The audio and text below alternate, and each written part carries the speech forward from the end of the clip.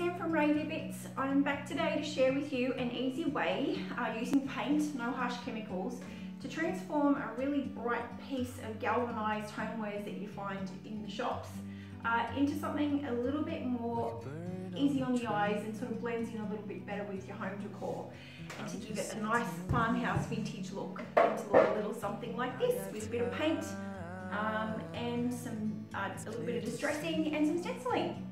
So let's get busy painting.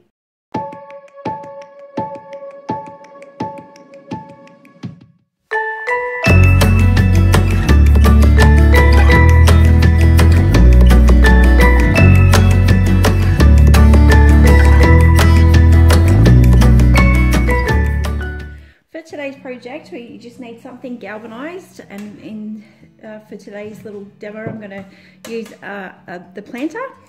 And I'm going to use my Klingon R14, which is a round brush, and I want to get as much moisture out of the brush as I can because we're going to be doing a bit of dry brushing.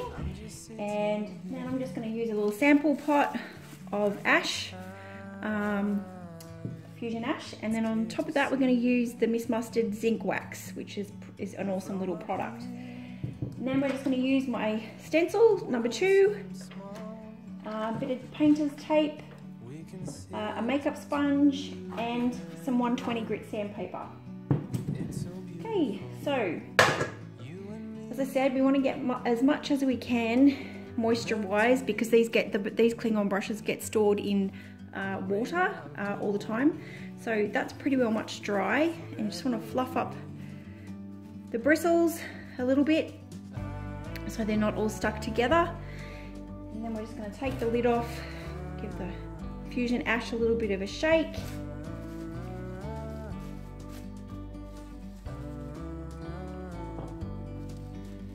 And I will probably only need that little bit that's on the cling wrap to do this whole project. It's not going to take, doesn't take a lot of paint, which is awesome. Okay, so the reason I went for a dark grey was because you know, that sort of like is the closest thing to the metallic side of things. So now we want to just get a little bit of paint on our brush, and then we just want to wipe it off.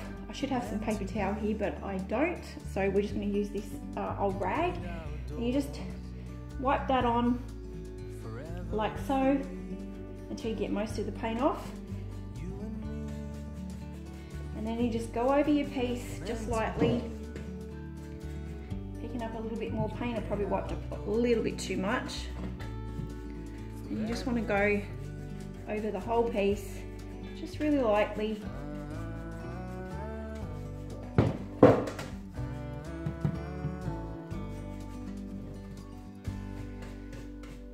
You sort of play around with it a little bit, and as you can see, it's already dulling down that bright galvanized look, which sticks out a lot. And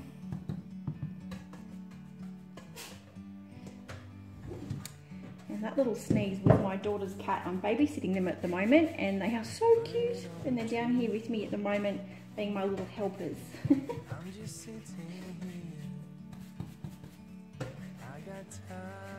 You just keep playing around with it, just dry brushing to sort of give it a natural look.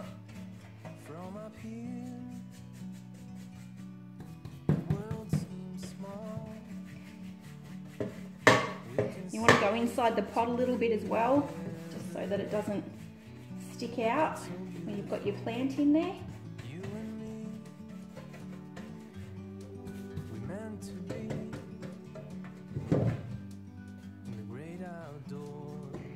Okay, so I'm just going to let that dry now. That's pretty well much it for the fusion ash. We won't need that anymore. So I'll just let that dry, and then we'll come back and do the last little bit. Okay, so I did let that first coat dry, but I wasn't quite happy with it. So I have gone on a little heavier again with the ash, just popping some more out onto the, like just not even dipping my brush in. And I've gone back over the whole entire piece again because we will be distressing, so that will dull that back a little bit. Okay, so we'll just let that dry, and then we will get on to the next bit. It's all dry now. We're just going to take some 120 grit sandpaper and just lightly give it a distress.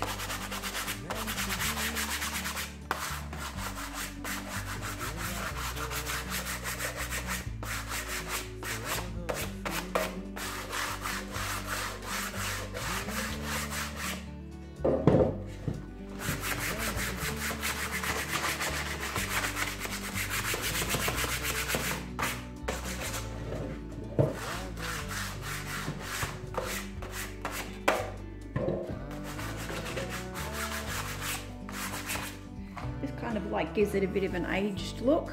And then the next step, we're going to grab our stencil. You could use any stencil that you like, really. I'll leave a link below with all the products that I've used in this project for you. You just make sure that it's in the middle. I'm using that as a gauge and I'm eyeballing.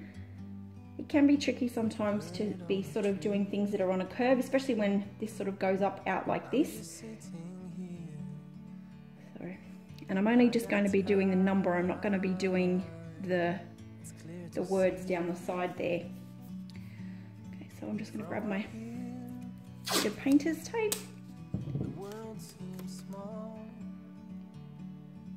We can sit together. It's so beautiful. Okay, sorry, I need to turn that around just to face me, just to make sure that I'm putting it on straight.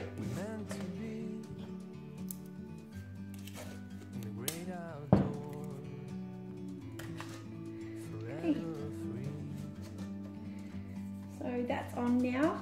So using my little bit of Glad wrap from before, that was on top of my fusion pot of ash, I'm just going to dab a tiny weeny bit into the pot, and then I'm just going to dab it on the cling wrap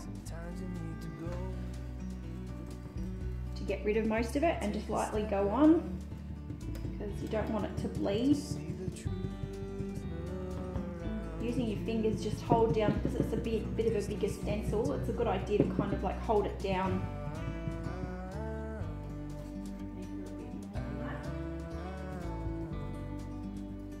As you go, to stop any little side leakages.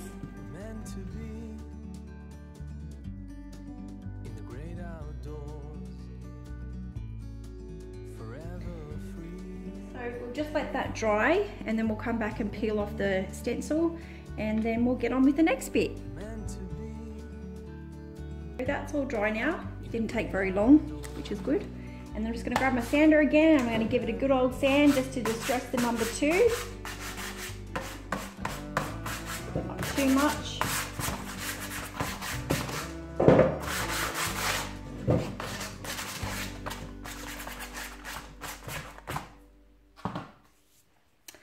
And then to dull everything down a little bit and give it a nice sort of like galvanized natural look, I'm just going to take a little bit of the Miss Mustard Seed wax, and I'm just going to wipe it all over the tin. Or should I say planter?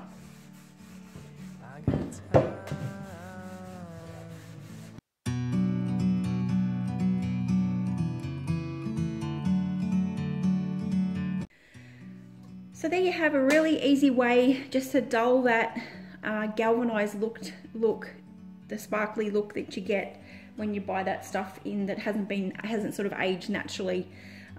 So these are all ready for some pops to be put in there, and you really could do it on anything. You could do it on trays, you could do it on big galvanized tub planters, whatever you choose. The possibilities are endless. Thank you so much for watching today. I hope you've enjoyed this DIY of how to dull the bright and sparkly galvanized things that you can buy, dull it down a little bit to make it a little bit more vintage and farmhousey. I might even try it. Oh look, here comes TJ. She's come to say hello. He, I should say. Say hello everyone.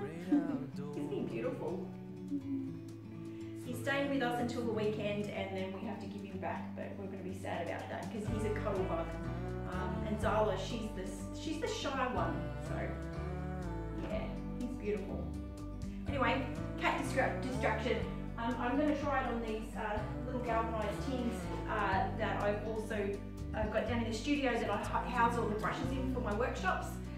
I might even put something like paint across the front of them, I'm not sure yet. Anyway, don't forget to hit the subscribe button. Be sure to leave me a comment if there's any questions. I'll make sure that I leave all the links for all the products that I've used, and also the link across to the blog post